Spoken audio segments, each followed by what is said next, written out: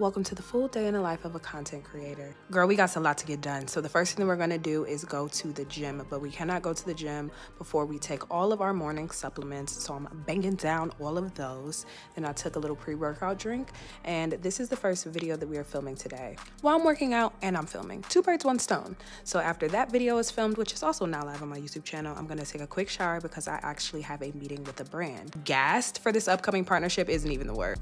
Next, I made myself a little protein coffee and then sat down to do some work, some emailing, blah, blah, blah, boring. And then I cooked myself some lunch, bust that down, ate it down.